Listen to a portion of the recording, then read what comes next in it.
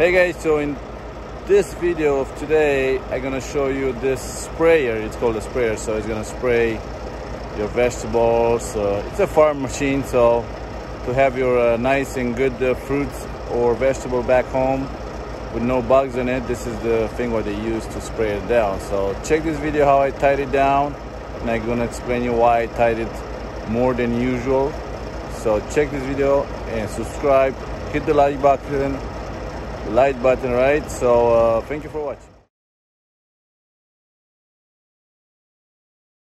Okay, so how you can see here, this is much more wider than my trailer, so it's 11, almost 12 feet wide, and I pulled the extension out so we can roll over it.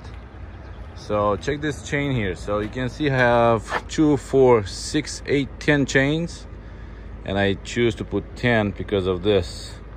Since it's so high, it's like let's think about the table, right? So if the table is too high and you start dancing on it, the leg's gonna fail at one point. So this is kind of be the same risk.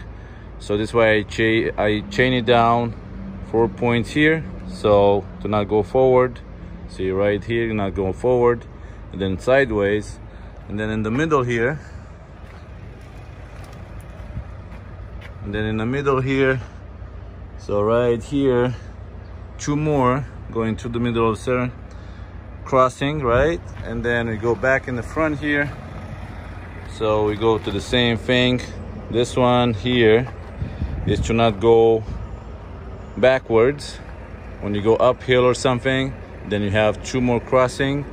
And definitely one more thing to not forget about it, how you can see the tires is losing the pressure, right? So more you're gonna roll, the pressure is gonna get lower and lower, so your chain's gonna get loose. So this way you have to have more than just 4 points, because once your tire is gonna get loose and lose the air, the chain's gonna get loose and they're gonna start detaching themselves, and then on a curb or a hill or downhill, you're gonna see your tractor run over from your trailer. So thank you for watching this.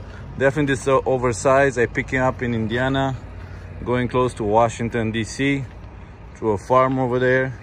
This will be just I think it's like 700 miles.